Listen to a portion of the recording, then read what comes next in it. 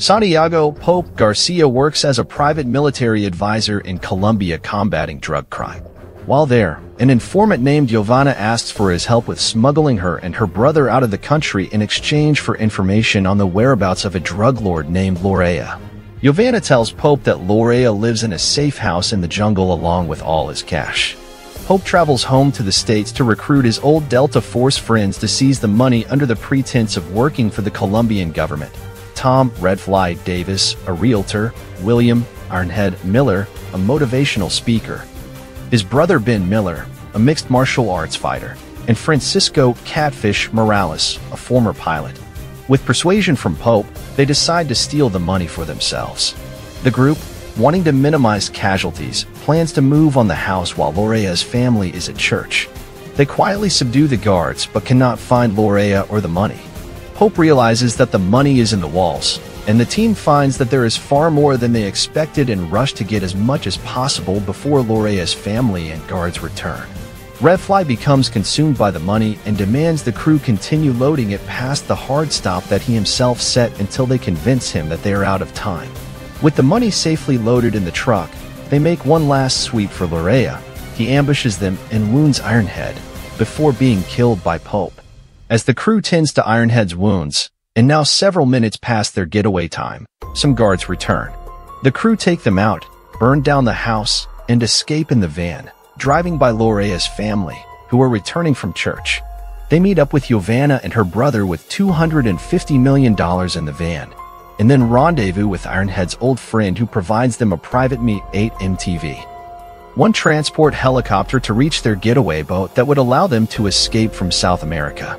Catfish is skeptical that the helicopter can hold the weight of all the money at high altitudes as they have to fly over the Andes Mountains to make it to the meeting point.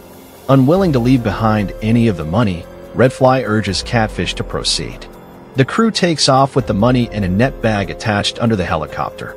They transport Giovanna into Peru with her brother.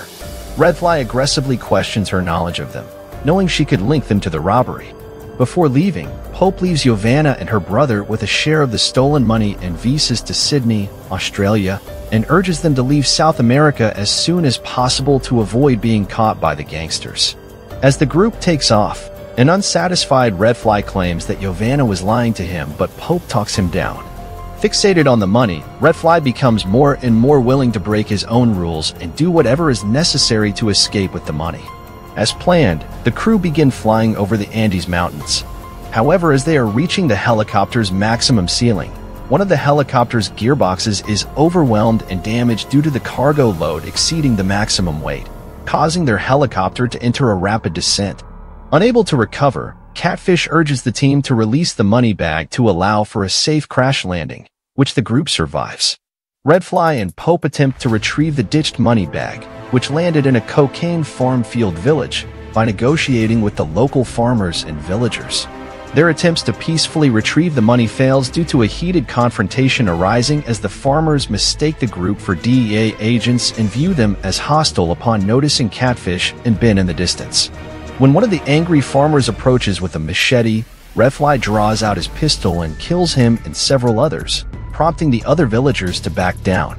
While Catfish, Ironhead, and Benny prepare a group of mules to transport the money, Pope and Redfly compensate the village elder with some of the money before the group continues on their way. When they reach the top of the mountain and make their way down, a firefight takes place with two villagers seeking to avenge the deaths of their families. Redfly takes one of them out before being killed by the second villager, who Pope kills. After a brief argument between Ben and Ironhead, Pope urges them on stating that both Redfly's family and they themselves deserve the money at this point. They proceed towards the ocean with the money and Redfly's body. Ben scouts ahead and reports that their getaway boat is still there, but the village is filled with armed teens waiting for them. While Pope initially argues that they go through the armed teens, the others vehemently disagree. Knowing they cannot sneak all the money through the town, they toss the money into a ravine, keeping only what they can carry in their backpacks.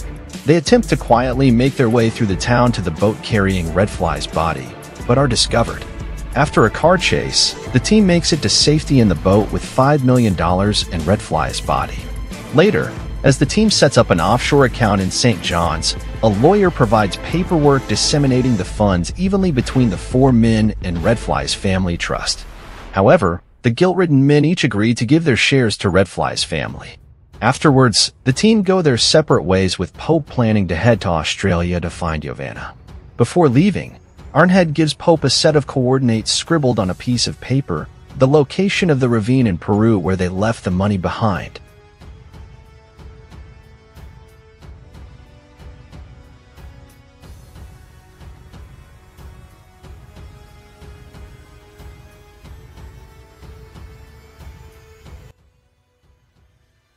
I know